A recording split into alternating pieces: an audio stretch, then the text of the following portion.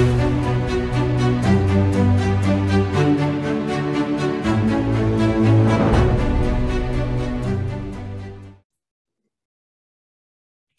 right, Mr. Tony Freeman, how are you, sir? Doing really well. How you doing, man? Doing well, doing well. Finally got to get you on the show, man. We've been trying hard to Yeah, get a time and a day, and something yeah. happens. You know, what's funny is when I messaged you yesterday, I was driving through Atlanta. I was coming back from Tennessee. Oh, wow. I Cool. said, you know what? Because I knew you had lived in Atlanta. I said, let me message Tony again to see what his schedule is. And you were ready to go right then. And I was like, oh no, man, I'm on my way home. Well, I kind of stay ready to go. I Yeah. work from home, so I have an office, but I don't have to go there that often. So I Mhm. work from home most of the time. So I'm pretty flexible in, when I can pull over or just like I told you, I'll just stop, drop, and roll Mhm. and get ready. I do Yeah. Zooms all the time with my team, so it's just easy to Yeah. jump Well, that's on. good. Yeah. That's good. Yeah, I just wasn't in a position. I was driving, so oh No, man, all good, all you know, good, Atlanta traffic's crazy. bro. It's like we moved north, 85 north. We were over on the other side off of 75. Mhm. And they have a HOV and they have Peach Pass now. So Mhm. it's like if you don't have that Peach Pass, you can't really, you have no control over how long it's going to take you to get places. Mhm. So even with the Peach Pass, you still get locked, jammed up. But without it, it's ridiculous. Wow. What brought you to Atlanta? In high school, I worked construction in 11th and 12th grade. Mhm. And the company that I worked for was based out of Atlanta. So in the summer, I would go up to Atlanta and work and then come back home for school. And then when I graduated, they had a federal job at the Richard B. Russell building. And they were going to pay me like 14, 15 bucks an hour or something at, 17, 18 years old. So I was like, run it. So I went to Atlanta, stayed with my uncle, and I liked it. So I've been here ever since. That was like 84. Oh wow. Now you're originally from Indiana. Yep. Okay. And South Bend. I grew up like 2 miles from Notre Dame. oh wow. Wow. Yes, I was a Yeah, big I was Irish. doing some research on you. I was trying to think, man, are there any other pros from Indiana? My boy is from Indiana. Ed Nunn is from Indiana. He's from Okay. Indiana. Yeah. Okay. The only So, person I could think of was Larry Bird for some reason. well, we had Larry Bird. We had Adrian Dantley, who was less famous. Yeah. Michael Jackson from Gary. You know what I'm saying? So, Hmm. Hmm. you know, yeah. Yeah. Now, did you, and we'll get into your career and stuff like that. I just interviewed Quincy Taylor not long ago. Oh, cool. I Yeah. was just reading his the article he wrote. You know how you just end up Yeah. finding something or watching something. I think it was YouTube. I was Yeah. watching the YouTube when he was talking about his career and all that. So Quincy's a really cool dude. He One of the is. tall guys along with me. Yeah. Yeah. And that's what intrigues me with you guys because I'm tall. I'm 6'4", Oh wow. and Quincy, he's the same height. I think he was 6'5", actually. Right. But we got to talking about his training. He was helping me out with my training. And yeah, I thought it was pretty cool when I saw your height. I'm like, oh man, he's 6'2" and big frame. And, You got to you do it know, different. yeah, yeah, yeah. It's not totally different. I mean, Hmm. but it's different. I found that higher rep range, more time under tension, controlling the momentum, all those things I needed to implement in order to make gains. I tried the, 5 to 6 reps type of stuff. It just didn't ever work on me. I felt it too much more in the joints. Yeah. That's why and when I started really developing my shoulders, my sets were like, 30 to 70 reps of just various movements in one set, just so I can get that more time under tension without having to go super heavy. Yeah. I also just interviewed Milos, and he's kind of like those giant sets because he Mm-hmm. had so many problems with his knees and stuff like that. Yeah. And yeah. So that was my question. Well, first of all, my question is, how did you get the X-Man? Who gave you that? So I tried to call myself the X-Man, and you know how it is when you try to nickname yourself, it never works. Uh-huh. So when I was working for VPX, right? So VPX Man, and then that's when the movie X-Men came out, Mm-hmm. right? Mm-hmm. So I was trying to be the VPX Man, and nobody was really paying attention to it. And so when I won the Iron Man in 07, actually before that, in 06, I won the Europa. And then after I won the Ironman in 07, Steve Blackman approached me and he was like, hey, let's do a shoot, you and Pear, I want to cover shoot, and I want to, you know, accentuate your X frame, right? And so we did, you know, 2 days, 8 hours. Man, it was like 16-hour photo shoot. I mean, you know, two 8-hour days, and so the first day we kept trying all these shots, and I was just like, you know, Pear, what are you trying to accomplish? What are we looking for? And he was like, well, I'm trying to find something for the cover, you know, accentuating your X-frame. I was like, oh, okay, cool. So I jumped up on the seated dip and chin, and then, you know, grabbed the bars. I was like, take this picture. And he took the picture, and that was the cover. So, I mean, but it stuck after that, because 6 months in a row, he was like, you know, the X-Man training or whatever, whatever it was he did, it was like 6 months, 6 issues in a row. And so after that, everybody started calling me X-Man. Oh, okay. Now, do you watch, we were talking about Palumbo before. You watch his shows, speaking of Bleckman? Well, you know, Dave is my dude. Dave is the one that really took me there conditioning wise. Anthony Aponte is the guy that helped me get over 300, and we did well conditioning wise. And then I got with Dave right after that. He was like, T, if you really dial in your conditioning, you could do some damage. And so that's when I started working with him in 07. And so we got really close. Me and Dave, we done a lot of shows. I had the most success working with him. Yeah, he's a good guy. Let me see, I pull your screen up here.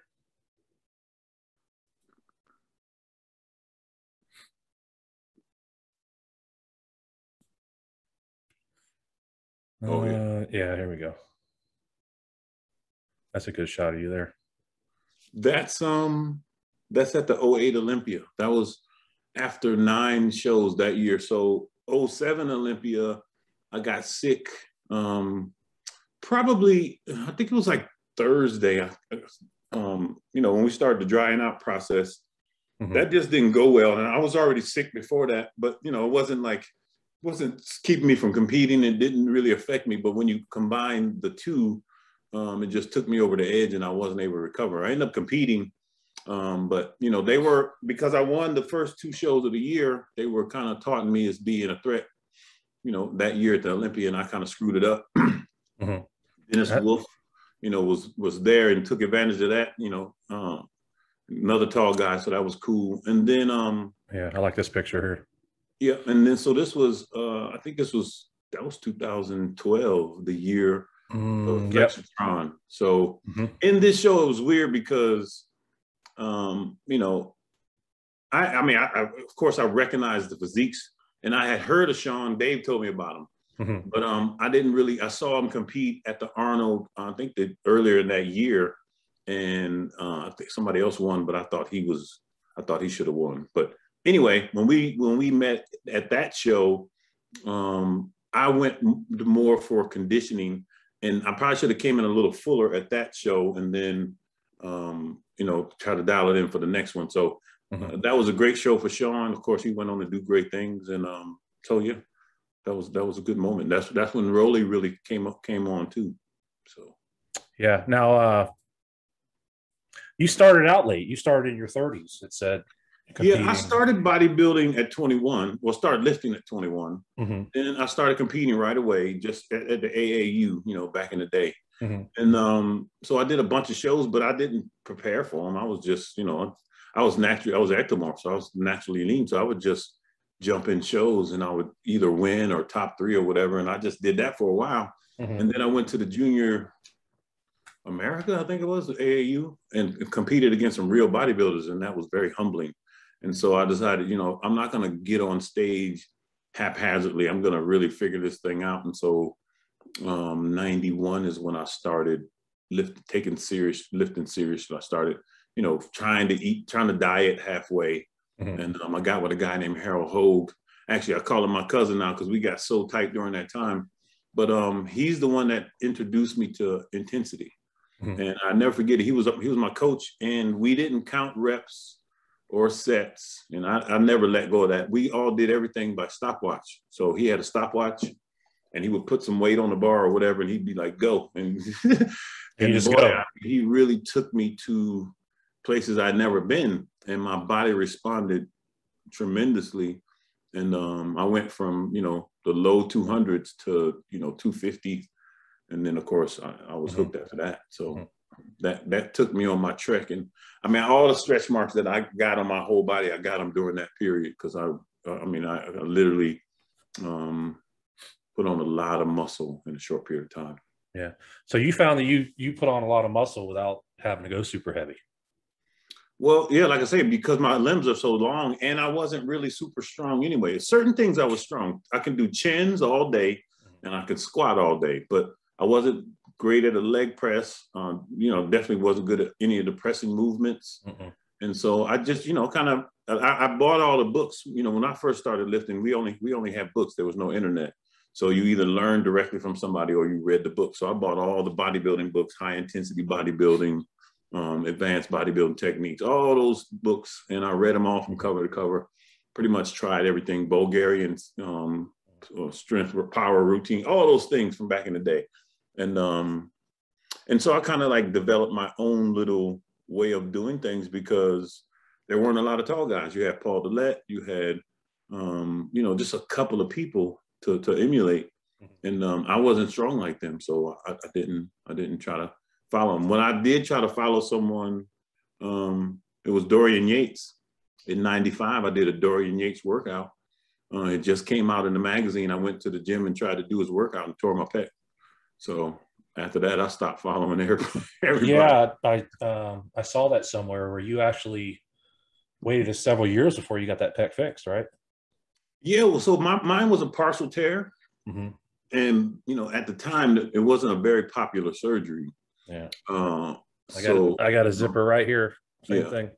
So the doctors that I talked to was almost afraid to do it.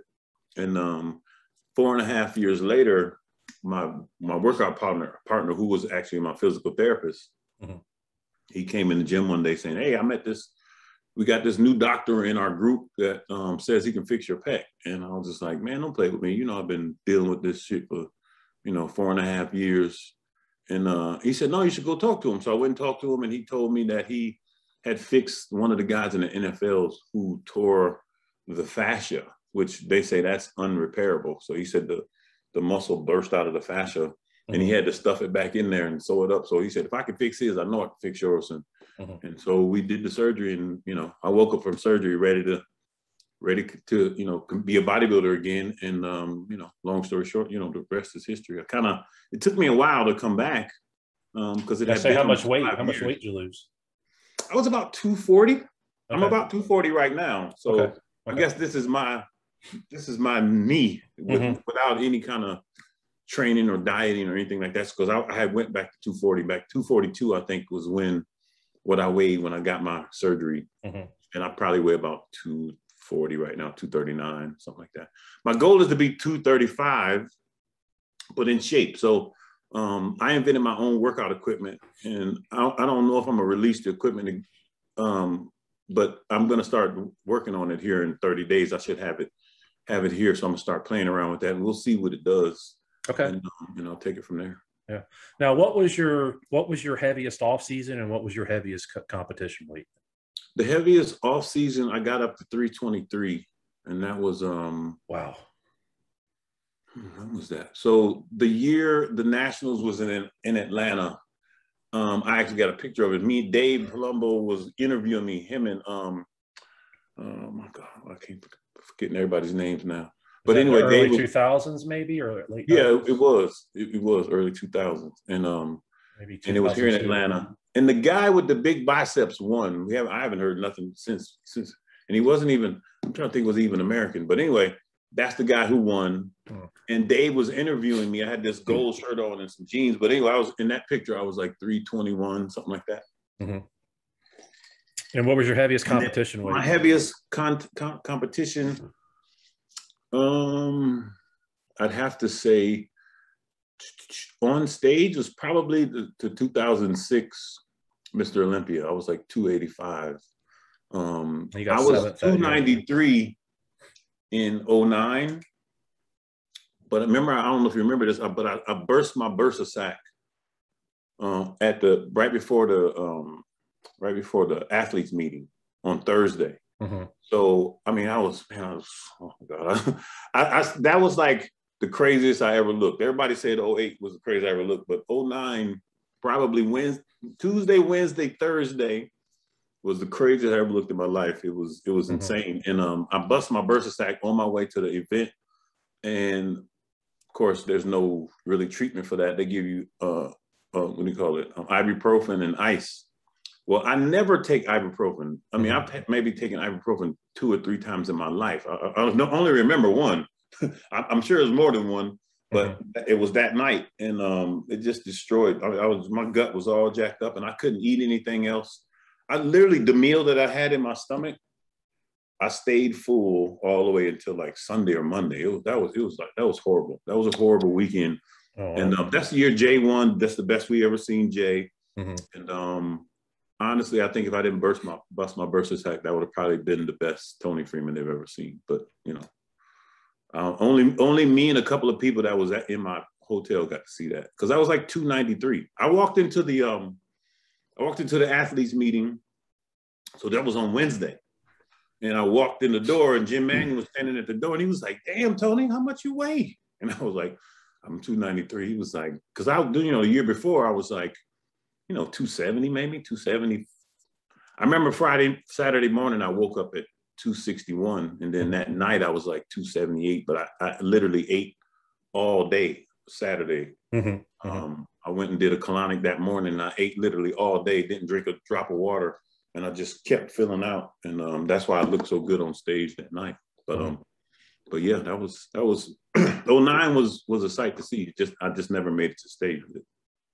Yeah, because you got 5th. Well, '08 you got 5th. '08 I got 5th. '09 I think it was like 8th, something like that. Yeah, you got 8th in there. Yeah. So. But man, even to get, so you're thinking in '09 you should have gotten higher. Well, no, if I didn't bust my bursa sac, I presented a package that would have kept me in the top 5. Yeah, you know what I'm saying? That's what I mean. What do you think what do you actually think you would have placed? What do you feel like you would have placed? Well, I mean, they gave Dexter 3rd, so 4th was probably 4th or 5th was probably the best I could have hoped for. But I know that was probably the best branch we ever seen as well. So I don't know, shoulda, woulda, coulda. You know what I'm saying? But all I know is 290, dry and peeled without busting the bursa sac, would have been right on up there. So I got pictures still where I mean, it definitely didn't look like I got 8th place, but once I bust my bursa sac and my conditioning started to wane, I just was like, now I'm just gonna go up there and do my best, because I already know that. I already knew that I was being judged, against myself. So if I didn't look better than I did in '08, then it wasn't gonna be. Dexter looked way better than he did in '08, in '09. Way better. Right, and he won '08. Yes, and he won '08. So he got 3rd in '09. So what does that tell you? Yeah, that's crazy. I mean, when me and Dexter was backstage, and I was already dejected because I bust my bursa sac, and so Dexter was looking a little solemn, and I was like, "What's wrong, bro?" So he peeled off, and I was in awe. I mean, I was in awe. He was like, it was like velvet. It was crazy, bro. It was crazy. I can't even really put it into words. And he was sad, and I was just like, "What's wrong?" And he was like, he knew he wasn't gonna win, and I was just like, "Damn, that's." I felt, he made me feel better. I didn't feel as bad, because I'm telling you, '09 Dexter Jackson was unbelievable on Friday night. So he should have had a repeat. I mean, like I said, that's the best Jay Cutler we ever seen. I think if Jay had been better the year before, then Dexter would have got 2nd and Jay would have won. Yeah. So I can't really say Dexter should have deserved a repeat. I'm just saying he looked better and got 3rd. So call it what you want to call it. It was just the timing, Jay, that was the best Jay we've seen since '01. And so I won't say Dexter got a gift, but he got an opportunity in '08, and then Jay got an opportunity in '09, to get it back. So this is a business, and a lot of times we as contestants and fans, we want it to go one way, and you know. No, I've been there. I know. Yeah. So. Yeah. Everybody that's competed, we've all been there. Yeah, it's just we want to get beat by the person that's the best that day. you know, so that's never going to change. Mm-hmm. And then you got the business side. So yeah, it is what it is. yeah. Now it says you did over 81 shows. Yeah, That's a lot. I lost count. So this what happened to me. When Milos told me he had the record for 72, once I got to 73, I really stopped counting. So me, Dexter, and Johnny Jackson all have over 73. So Dexter got the most, Mm-hmm. I think, and Johnny got the second most, and I got the third most. They outlasted me. Mm-hmm. Dexter turned pro in 97, I think, and then Johnny turned pro in 99. Of course, I'm already 4 years older than Dexter, and I don't know how many years older than Johnny I am. So again, I should have been, or shoulda, woulda, coulda again, but 95 through 2000, I was gone. 2002, I was gone.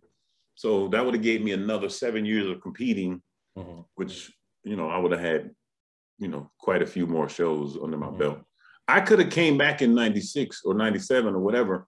I was just so dejected because I had the pec tear, and the year before, I pretty much got blackballed, and I didn't even make the top 15 at the Nationals, which, you know, I knew something was afoot then, and so that's why I just was like, fuck bodybuilding, mm-hmm, mm-hmm. I'm out of here.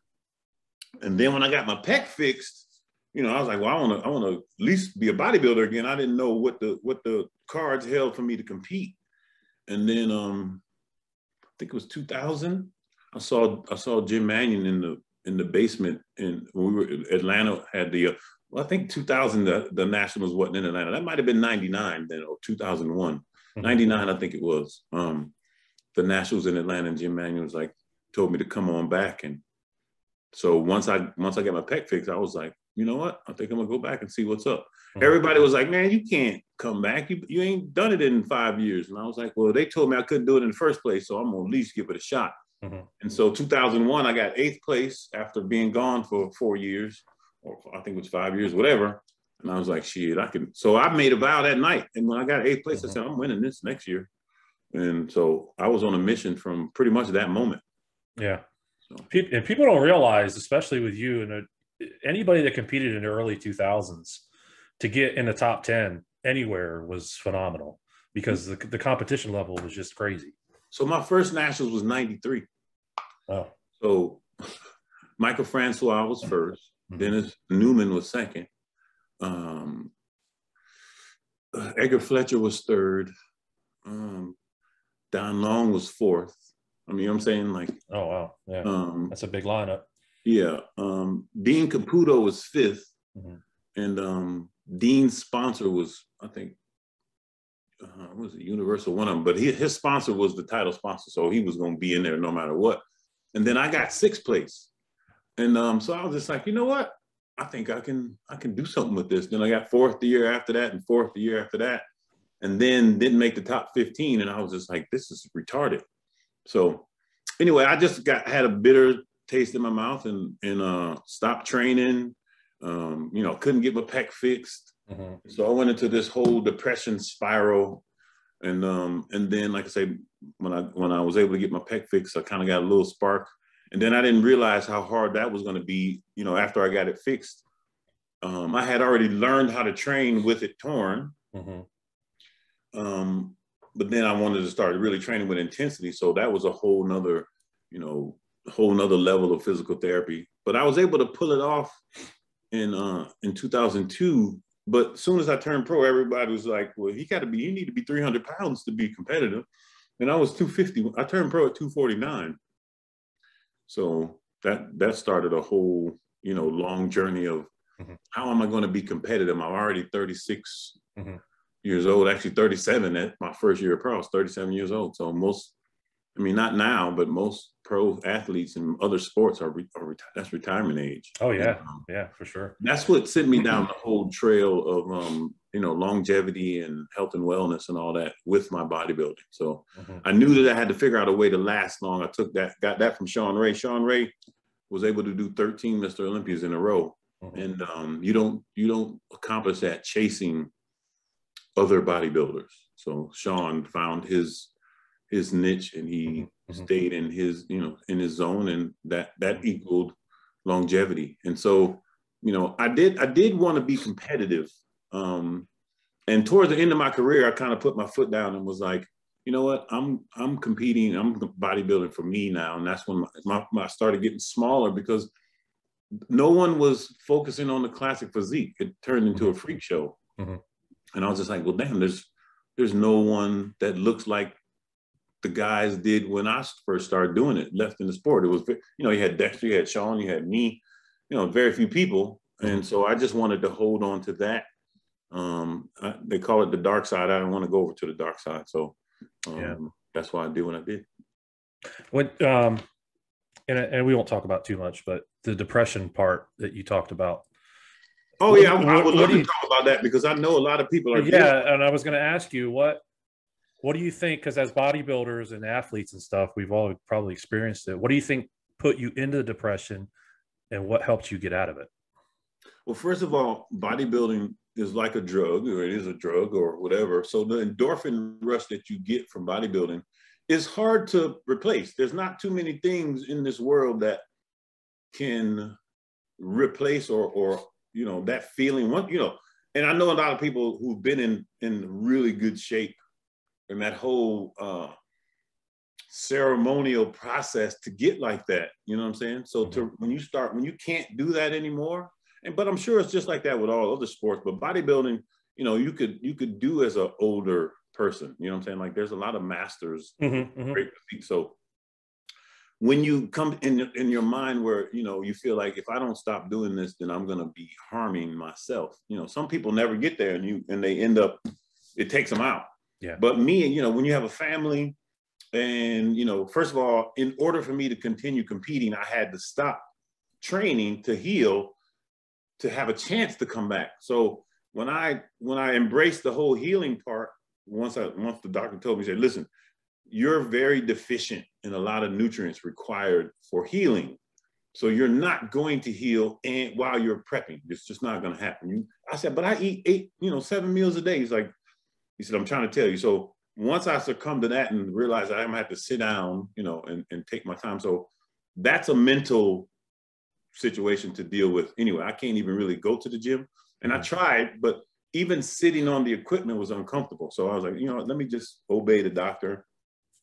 And so I started on this whole cleansing thing because number one, wasn't going to eat 7 meals a day if I wasn't training. There's no need. So anyway, that whole process and the depression for me, I was in denial because I wasn't really depressed.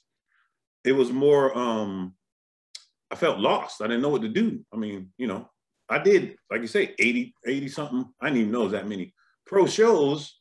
So once I got in that zone, I stayed in that zone for over a decade.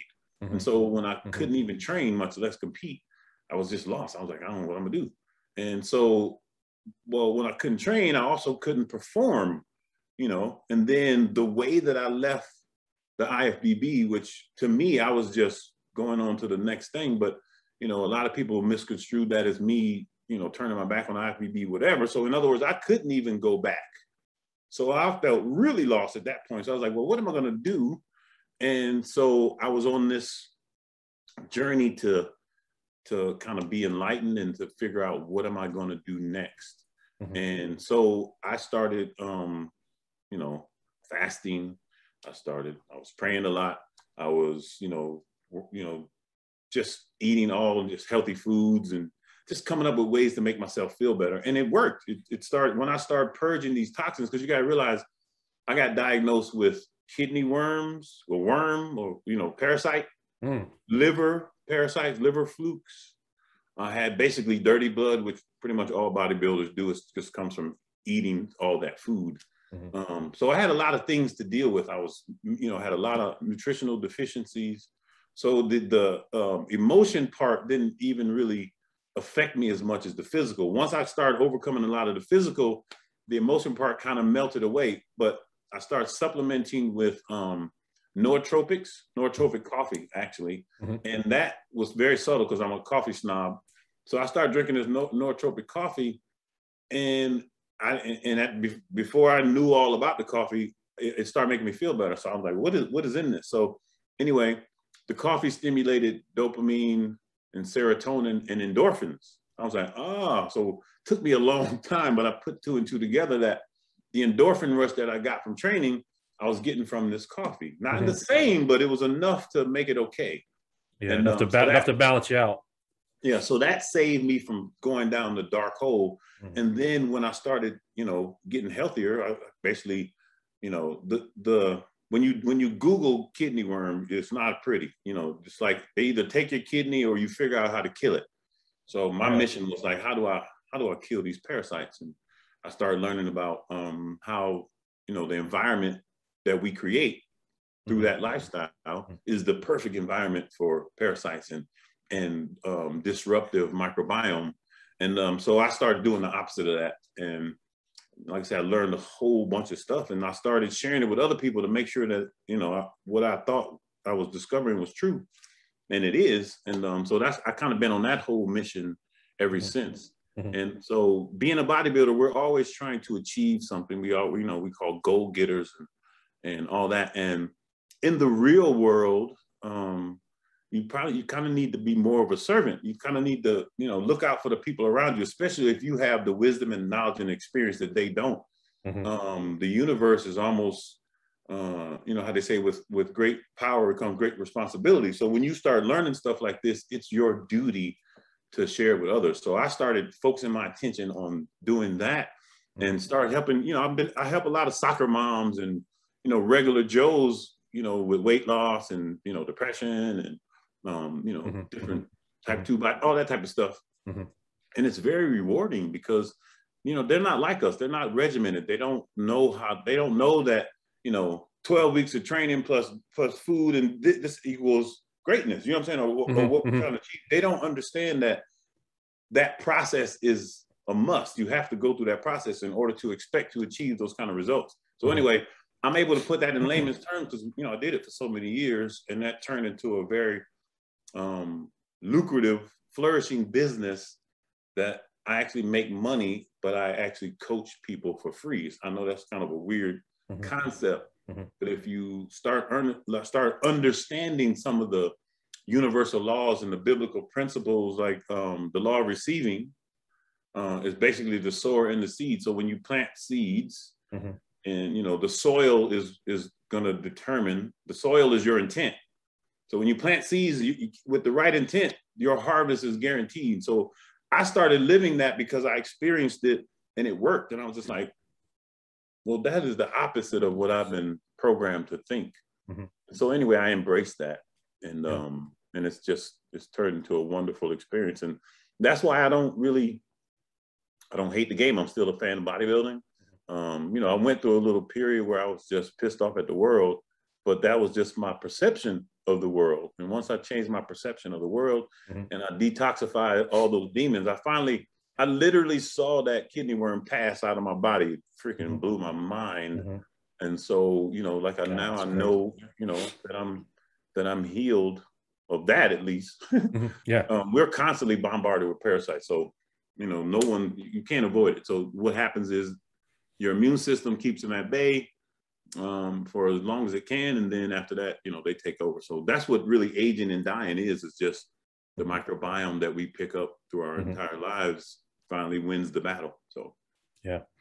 And, speaking of helping people, that's why I started this podcast. I know I'm in my 40s now. I'm getting towards the end of my bodybuilding career and stuff. And I just love sharing y'all's stories, man, especially you guys from the 90s and 2000s, stuff like that. It's just, you just don't believe my crowd, the people that watch my show, don't really know a lot about bodybuilding. Well, they're starting to learn it. Right. And I guarantee you, when I post your show, I'm going to put your bodybuilding picture on. I'm going to get all kinds of responses, and people are going to say, "Oh my God, this guy's amazing. I had no idea who he was." And that's what I love to hear. And that's like Quincy. Even Quincy was like, "I don't know why anybody would want to interview me." And when he told his story, and he was in Planet of the Apes and all these other movies and all these competitions he did, 6'5", 315 pounds. The response, just the people that tell me, oh my God, what an amazing guy. Larger than life. Yeah, and that's my paycheck, is just to hear people say that. You know what I'm saying? I got a funny Quincy Taylor story. Okay. So the 06 Dallas Europa. And this was the first time I ever worked with Anthony Aponte. So let me see, what's the show I did before Dallas? 06? 05. So September. So I did the Arnold. San Francisco? Yep. So I did the Arnold, then the San Francisco. Mm-hmm. I can't even remember what I weighed then, but me and Aponte started working together. And he brought me in really nice for the 06 Ironman, but I got like 6th place. You know, Lee Priest won, David Henry got 2nd. I can't remember who got 3rd, 4th, but I got 6th place. I was like, oh. I mean, if you go back and look at the results, but anyway, that's when I really understood that I was in some kind of political BS, and I didn't know it. And so 06 Europa, me and Aponte, we go there. You know, I mean, I really dug deep in my training because at the San Francisco, that was the first time they ever called me out. Like I had been competing before 04 and earlier 05, and I had never really got a call out with anybody in the top 5. So that's the first time. Yeah, no, it is. We had symmetry round and then muscularity round back in the day. So the symmetry round, I didn't get called out at all. And then Aponte told Weinberg, he was like, man, when y'all gonna look at my boy? And he was like, who's your boy? He was like, Tony Freeman. He was like, oh. So they called me out, and then I ended up in, I think I got whatever, 6 or 7, whatever it was. But that's the first time they really looked at me against someone else, you know, like Gustavo, Branch, and all them. So the Europa, I go to Europa, and you know, Aponte, I go stay with Aponte, and Aponte takes me from 285 to 310, 315, something like that. And then we brought it back in to like in the mid 280s. I think I was about 280. So anyway, we go to the show at the Europa in the morning for prejudging. And, you know, back in the day, I don't know if they still do it or not, but we used to all play psychological games, and it wasn't really on our level. Ronnie used to do it to everybody all the time. Like, you know, everybody be back there pumping up, warming up, oiling up and shit. Then he'll just come back in there a little bit late and then peel off, and then everybody be wanting to get dressed. so I could see that. year, I overdid it on the diuretics. That morning I woke up, I mean, it was bad too. And so I was so pissed because I kept tired of, you know, you screw yourself up at the last minute trying to make it better. You know what I'm saying? Like we don't never say, okay, this is as good as it's gonna get. Let me just ride this out. It's always every moment until the show's over. We're trying to make it better. Even backstage with the carbon up and all that crap. So anyway, woke up that morning, pretty flat, couldn't really eat. And so I called my boy. I said, Jay Hammett. I called him. I said, hey man, bring me my Vitargo, bring me my NO shotgun and a gallon of water. And he was like, what you gonna do with that? I was like, I'm about to drink that shit. And he was like, what do you mean? I was like, bro, I said, because I'm flat and I'm pissed off because I'm in crazy shape and I can't even hardly flex. So he brings it to me and I mixed the concoction. You got to understand, I had been using this the whole prep. So it wasn't like it was going to be some foreign substance to shock my body. So anyway, I started sipping on that. And man, I filled out real nicely, real nice. So I put on my clothes. We go to the show and everybody's sitting around in the crowd, you know. And so I go in the bathroom and I'm in there pumping up and I peel off because I'm feeling myself getting pumped. I peel off and I'm pumping up in the mirror. And then Quincy Taylor walks in the back. He comes around the corner. We're in a little auditorium. He comes around the corner and he sees me in the mirror and he was like, oh, damn. He said, I got to take a dump. So he goes back in there and uses the bathroom. And so I was like, damn, what's wrong with him? Me and my boy would crack up laughing because I know why he was tripping because I was looking crazy. So I put my warm-up suit back on and I got full-blown pump now. And I walk out where everybody else, and everybody, you know, it was like 20 minutes. So everybody jumps up and starts getting dressed and I peel off my shit and everybody stopped and they looked at me like, damn. And then I just got that feeling in my head, and I got straight ones at that show. It was a really incredible situation because, like I said, I woke up that morning, you know, like I wasn't even going to really be able to compete. Wow! And those little tricks that you learn about your own body, it allowed me to come away with the victory. Well, anyway, that's the first time I ever came out as the executioner. So I had this whole outfit made with these breakaway pants and the executioner hood and this axe. So So I'm getting ready to walk on stage to do my performance, and Quincy's sitting there, like, who the fuck is that up under that mask? And I pulled up the mask, like, you know who it is. So that was just a really cool Quincy story. But I know I went the long way to tell it to you, but that was real crazy. That's the first time I ever competed against. You had Kai Green, Dennis Wolf, King Kamali. I mean, that show was stacked. Go back and look at that. That show was stacked. Yeah, I remember. And I was a newbie, kind of a nobody, and that's when everybody really started calling me the X-Man after that. So who was your, like, I don't want to say rivalry, but who did you want? Like you're like, I want to beat this guy. Did you have anybody? I mean, to be honest with you, I wanted to beat everybody. Yeah. You know what I'm saying? But it wasn't like I want to beat him or him or him. I'm okay, 6'2", right? So you gotta understand I had the pec tear, but without the pec, right? Without the pec tear, being 6'2", 285, 290 with those kind of proportions, I would have really been able to make my upper body match my lower body. Because you gotta understand, I had to stop training legs for 2 years. Almost, when I say training them, all I did was leg extensions, leg curls, isolation movements for almost 2 years for my upper body to catch up. So without the pec tear, I would have had a much thicker upper body. And, so I still had that mentality, even though I had the pec tear. So my goal was to like my goal when I in the 08 Olympia, my goal at the 08 Olympia, I was like, I want to scar the judges' retinas. I don't even want them to be able to see nobody else after I walk out. You know what I'm saying? So that was my mentality. That was my attitude.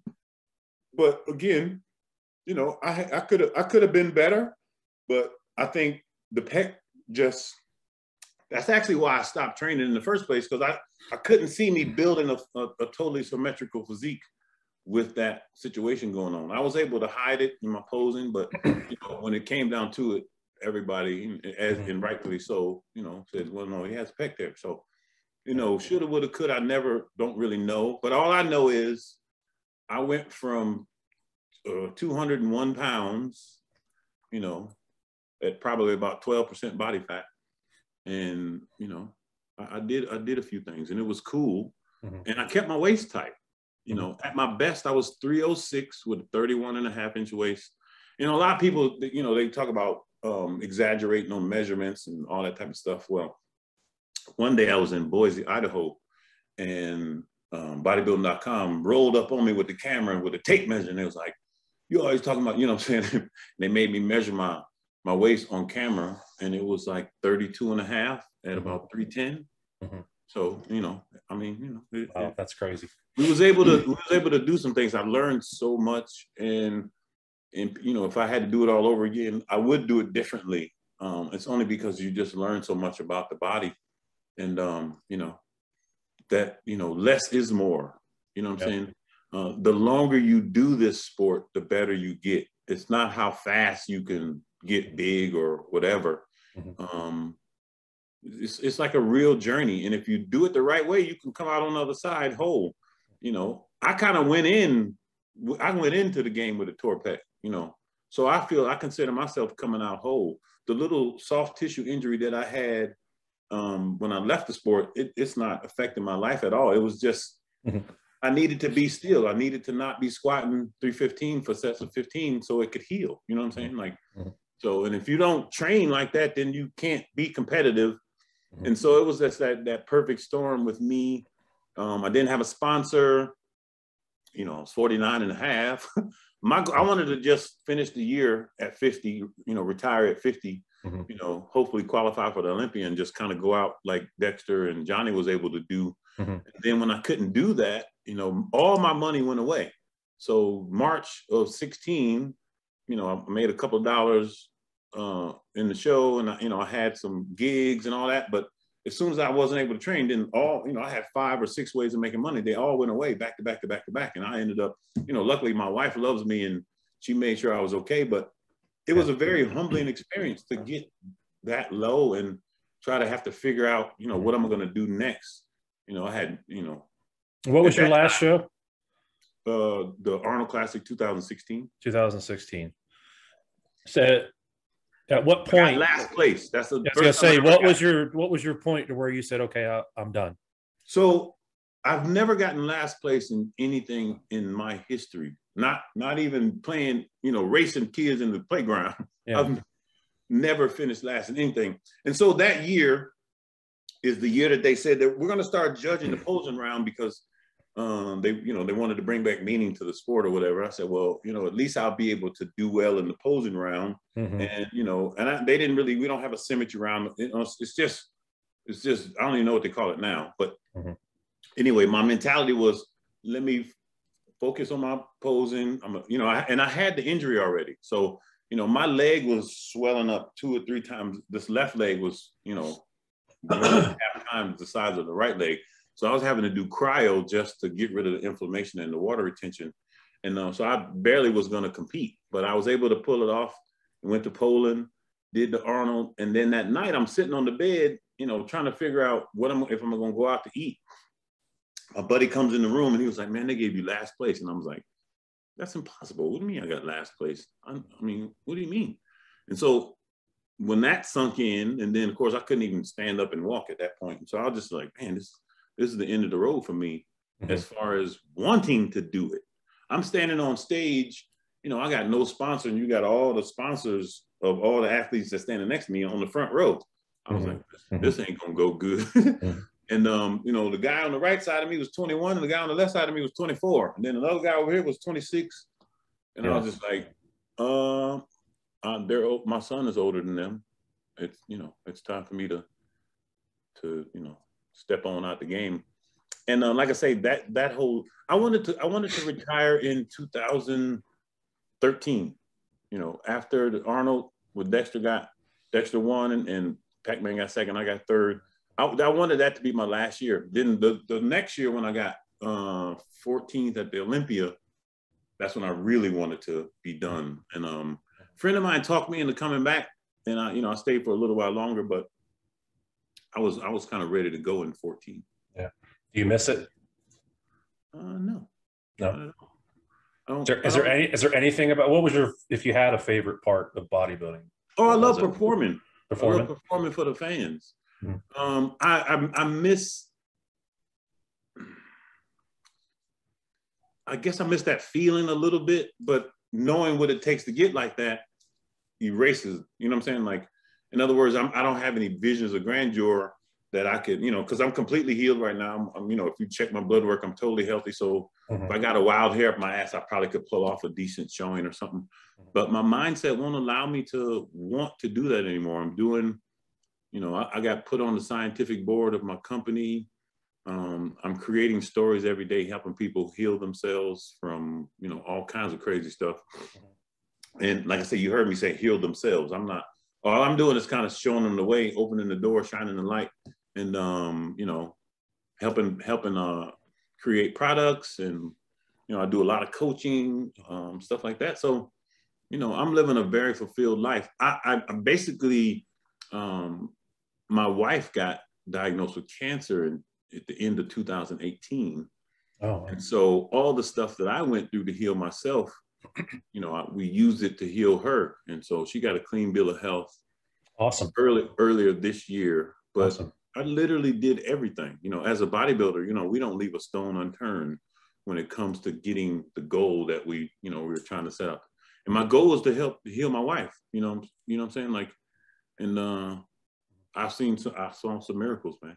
Yeah. Saw some miracles. And I saw a bunch of crazy stuff that you won't never see until you get faced with those kind of decisions that you got to make.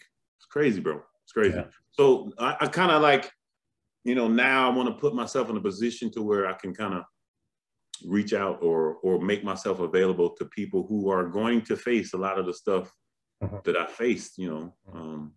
Father Time gets us all.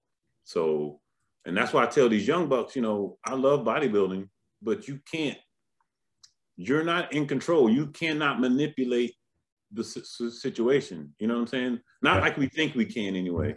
So we sometimes we get a God complex. Just imagine being able to, put on 30, 40, 50 pounds of muscle in the same calendar year. That'll fuck with your head a little bit. You know what I'm saying? Especially quality. especially quality. You know what I'm saying? Like, I got some, and you pull up the pictures, but I mean, we did some. There's a lot of incredible physiques, and you follow everybody's story. Most of us, you know, were skinny kids, you know, who had a little bit of drive or whatever, and we stuck. You know, we were able to stick with it long enough to realize our potential. Yeah. You know, now because you have the internet and because you can get the cliff notes on how it's done, and then you have the resources to, you know, try to make the experiment real. Well, most of these physiques that you see and admire was built in a furnace. I mean, you know what I'm saying? Like, we done been through some, you know, high intensity workouts. You don't see, that doesn't even make it to the internet. You know what I'm saying? The throw up workouts, and you know what I'm saying? Like, we see, they show you the glamorous. You don't see anybody throwing up in the gym anymore. They show you the glamorous stuff on the internet.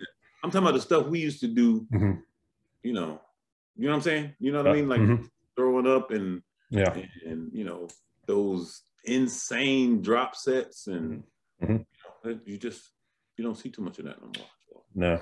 They got a machine for every angle, for every muscle now, you know.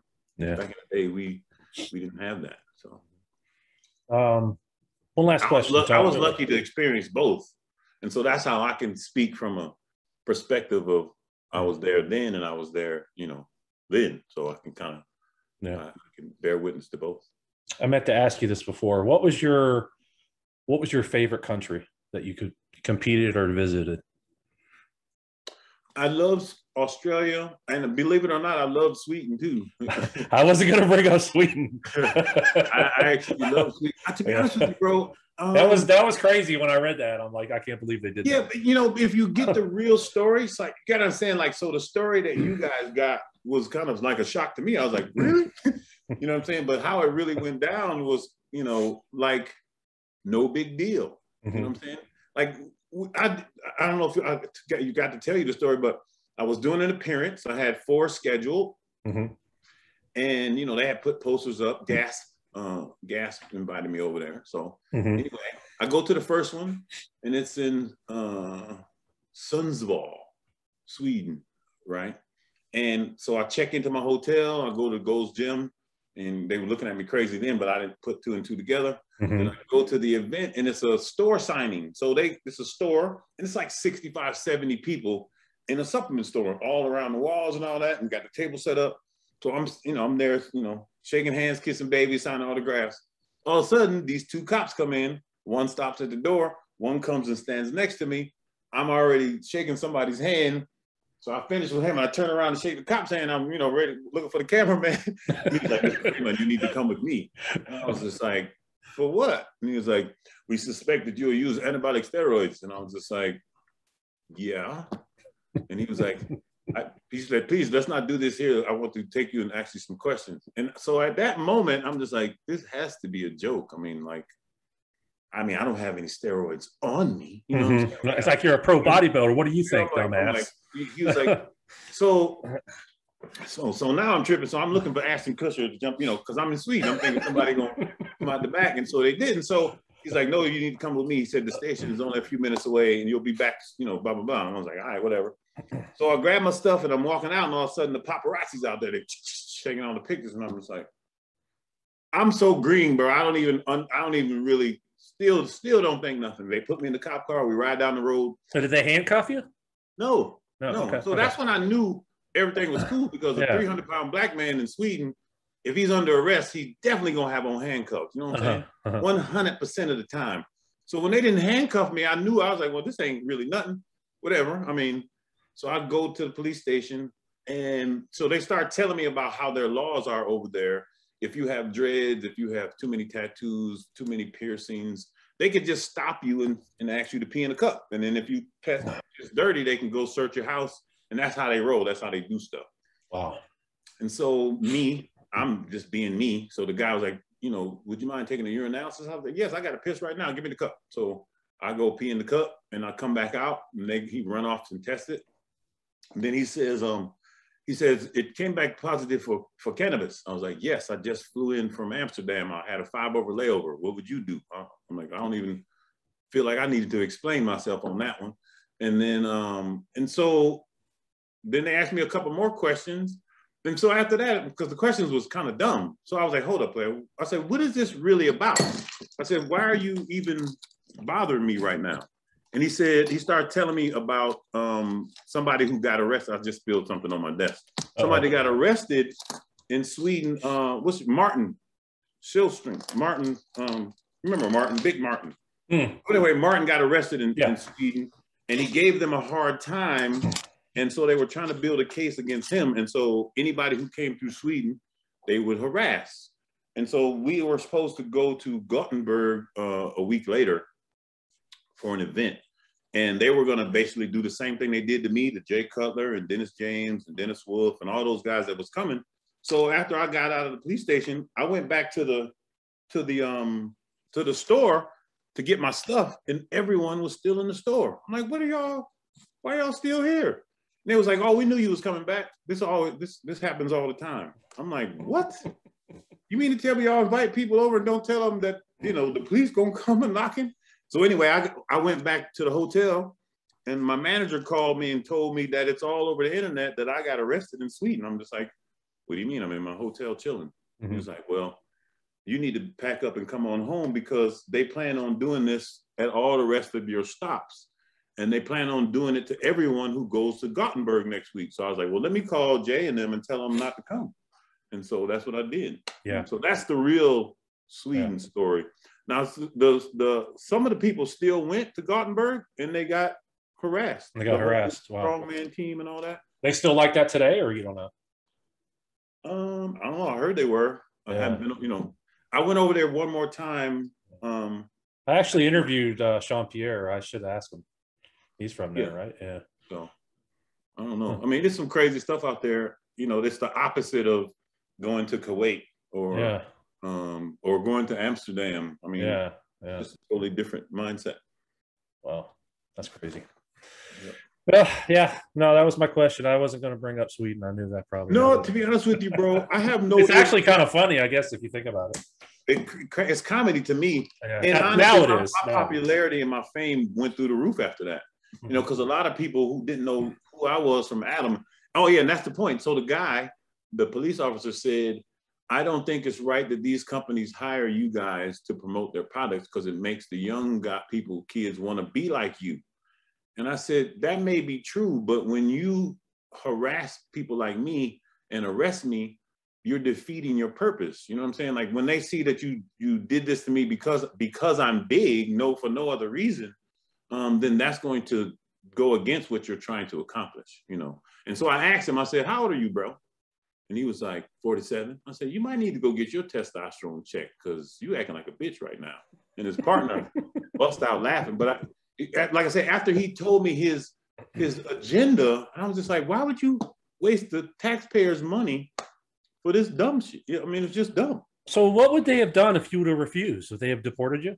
They would have kicked you out? Oh, I mean, to be honest with you, you gotta understand, I was leaving my flight. I was on the next flight anyway. But I'm just wondering because they can't, they got to hold you down and take your blood or what? No, he was, no. He was just trying to just, you know, say that all bodybuilders take steroids, see, you know, all that type of stuff. He was just trying to paint a negative picture on us in general. He didn't even really care.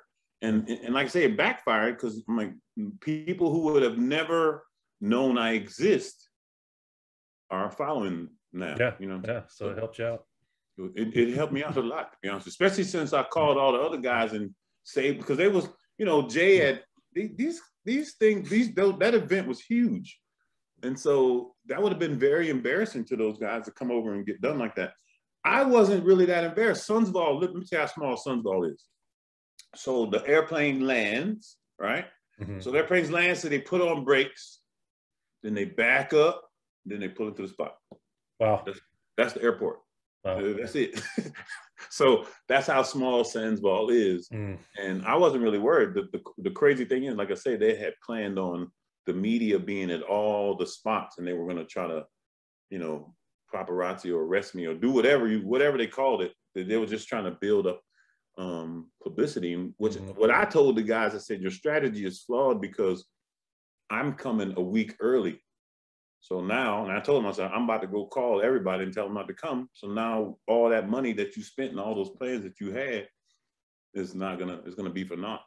Yeah. So the strongman team still went, but that's the only ones that got harassed. Yeah. Wow. Crazy. Well, Mr. Tony, thank you, sir. I really appreciate you coming on, man. We finally got to do this. Yep. So are you going to the Arnold and the Olympia this year? I'm going to the Olympia because it's right down the road from where I live. I'm not going to the Arnold. Okay. So yeah, are you going or? I plan to. Yeah. No, I'll definitely be at the Olympia. I'm still a fan. You know, I've been going. I missed 1 year. What's your prediction? I guess I missed last year, but I had went a couple of years. You know, the 2 years prior to that. I was there when Sean won. I was there. We'll have to coordinate if you come in the Olympia. We'll have to meet up for sure. Oh, of course. I'm, you know, yeah. What's your I'm still a fan and I'm still in the game. I'm just, you know, I'm like the old dude who, when I was still competing, and one of the reasons why I spoke up about, you know, how it should go is because I wanted to still be a fan. I wanted to still be able to enjoy the sport. And if you notice some of the things that I was so-called bitching about, they're actually implementing, you know. So I'm like, I'm flattered on one hand, and just again, it makes it more entertaining. You know, now they go from worst to first, where before the first call out, the show's over, but now we got to sit up here and watch everybody else. So now they do it the opposite way, and that's so much more entertaining. I feel sorry for the people who winning, but you about to take home the money, you should work harder. Yeah, I got a funny story real quick. Ian Harrison, I'm sure you know him. He's on one of my. I do a Thursday night show, and he's my regular. He was telling me a funny story about him and Ron Love. Okay. And him and Ron, a couple of years ago, they met at the Olympia, and Ian said to Ron, I don't recognize anybody here. And Ron says back to him, don't worry, they don't recognize us either. Oh, wow. That's hilarious. This is true. Yeah. This is true. I don't know. I'm still, it ain't been that long for me yet. And plus I still kind of staying a little bit, but yeah, most people have no, I mean, Ron Love and Ian both were insane physiques, bro. X-frames. Yeah. You know, and I guess they weren't 300 pounds, but they looked every bit of it back then. So was it the photography that made everybody look like that? I don't know. I mean, Ian had, I think Ian said he was about 270, 280. He told me when he competed. Yeah. So Paul Dillette was like 285. Yeah. And Paul was kind of, was Paul tall? Yeah, Paul's 6'4". Yeah. So he was 285. I mean, he looked every bit of 310, 315.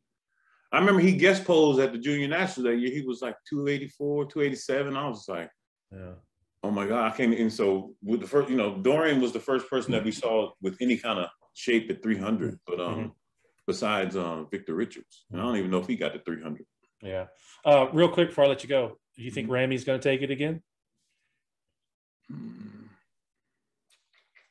Well, I'd like to see Sean come back and push him. I'd like to see what Roley looks like against them. I'd like to see Sean, but Sean hasn't made his announcement yet. So. He has the tools. I've been a big Ramy fan since day one, and his legs bother me a little bit. I'd like to see something. I don't even know what you could do about that, but they're just so big. Yeah, Brandon went for conditioning.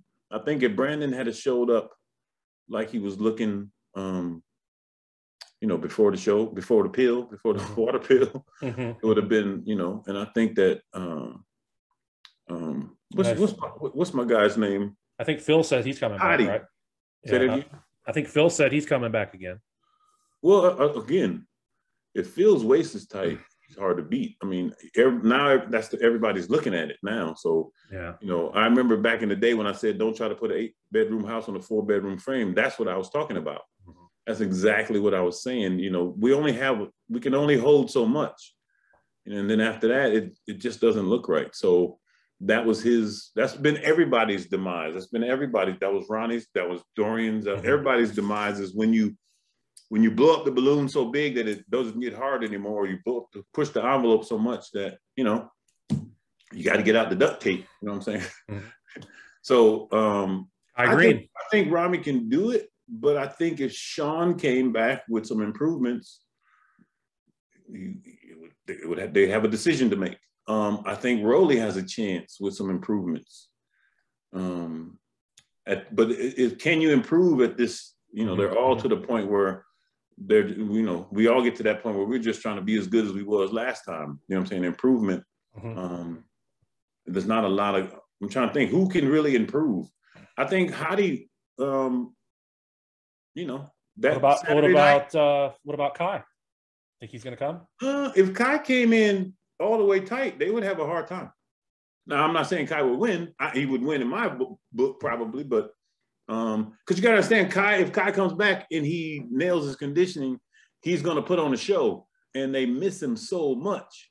And Kai's already been on ESPN. Kai's done more not being Mr. Olympia than any Mr. Olympia has as far as being out in the public eye. I mean, bro, he was on, Monday Night Football. Come on, bro. Yeah. You know what I'm saying? Like, he's been in a couple of movies, so he's a great candidate to make bodybuilding popular in a way that it should be. Right. You know, having the title and putting it in your briefcase and taking it home somewhere and not really, you know what I'm saying? Like, our sport was on a rocket ship back in the 90s. We should be way, way, way past where we are with all the technology and, you know, all that stuff. So somebody like Kai would actually bring the right kind of light. And I'm not saying none of the other Olympians are shining the wrong light, but I'm saying, like, he's done it. Or, you know what I'm saying? Like, if he was Mr. O, then he might be doing Monday Night Football. Imagine Mr. Olympia doing Monday Night Football. He did it without being Mr. O. Imagine what that would do for our sport. The flashlight might get a little too big. I have no idea. Yeah. But now let me ask you another question. Do you think he's entitled to a special invite? Well, if you just base it on how many people has gotten special invites, then yes. I'd like to see him qualify first, just so he can knock the rust off. Not that he was beneath. He should be able to just go straight up there as far as, you know, because Rami got an invite. I mean, not saying who is Big Rami, but I'm saying what did they base his invite on? You know that's a popular question right now. Everybody keeps wondering. What did they base his invite on? Yeah. Just because he was big? Or Rami? I mean, you know what I'm saying? Like, to me, and to be honest with you, I can say all this stuff now because I'm way over here. But, you know, somebody has to pay for the Mr. Olympia. So do I need to add anything to that? No. You got to sell tickets. Yeah. All right. So, you know, I get it. So you do what you got to do to put the butts in the seat. I got you. But so, yes, you should invite Kai, and you should let Sean come back no matter what, because obviously Sean is not guilty. I'm not saying he has to go through the process, but again, a 280-pound black man, you feel me? Like, if it was any kind of real guilt, then we would kind of know it by now. Yeah. So when I first heard it, you got to understand, because I've been through the mill. When I first heard it, I'm just like, whatever. You know what I'm saying? Like, and it was obvious what it was all about. So, and that was mission accomplished. But, you know, it's been a couple years now. The man's not getting no younger. The crazy thing is, he still looks like he could do it. So if he looks crazy, he still looks like he can do it. So, you know, if you want to sell some tickets, send Kai and Sean an invite. Oh man, that'd be crazy. You know what I'm saying? And then you might have to actually have something. So, I mean, who am I? But like I say, I would love to see it. You know, I'll get my popcorn out to see it. Oh yeah. You know, but I know that would be motivation for the other guys. And, you know, hell, I think you could probably bump the prize money up another $100,000. I would divide it up a little better though. Yeah. You gotta understand, it's hard to do this. And there's really not a whole lot of, unless you're maximizing your own brand or monetizing your own brand, it's hard to make money in this game now. Yeah. I'm saying all you have is the shows, and COVID is putting that in jeopardy. The sponsors, you know, they don't really have the ability to do what they want to do anymore because of all this stuff. So I think they should spread the money out a little more evenly and up the ante. I agree. All right, Mr. Tony Freeman, thank you for your time. And work on the lighting so it matches reality. Oh, did I say that out loud? I'm sorry. No, I agree. I thought you were talking to me for a second. I was like, man, I'm just saying, like, I just got new lighting in here. What are you talking about? Things, those, because you got to understand, bodybuilding is all visual. There's no offsides or penalty. You know what I'm saying? It's all visual. So if the lighting's not right, then you're not getting to really participate. You know, the root word of fan is, you know, fan is the root word of fanatic. You know, people that follow this, they know everything about it. So we have expectations of what it's supposed to look like. And that's what makes us, you know, participate. That's what makes us spend $750 on the VIP package for the Olympia. Crazy. Because we want to see what it really looks like. So the people that's in the audience on TV or watching on the internet, if you take a little more time to improve the lighting, oh, shoot, that'll double and triple as well. Then you can pay more money and you'll just keep perpetuating until it's like all other sports. They need, you know what they need to do? They need to find out how the WWE does it, because their lighting and their music is perfect. But I just explained it. You have to want to do that. You know what I'm saying? Like, you have to want to create the best experience for the fans and the athletes. If that's your goal, not how much money I'm gonna make, if that's your goal, then that's what'll happen. And then your money will multiply because of that. Yeah. Bodybuilding used to be on television every single day, not like at 9 o'clock at night or at noon, every day. Yeah. Every day. So can't tell me that, you know, the crowd, the people don't want it or whatever. It's how it's being presented. Yeah. True. All right, Mr. Tony. Thank you again. Thank you, sir. Glad we finally got to get it together. Yeah, definitely. We'll have to do another one for sure. Anytime, let me know. Awesome. I'm gonna have me a little cool background like that next time. All right. Well, let me know. I can hook you up with my sources. Excellent. Sounds good. All right. We'll talk to you soon. All right. Cool. All right.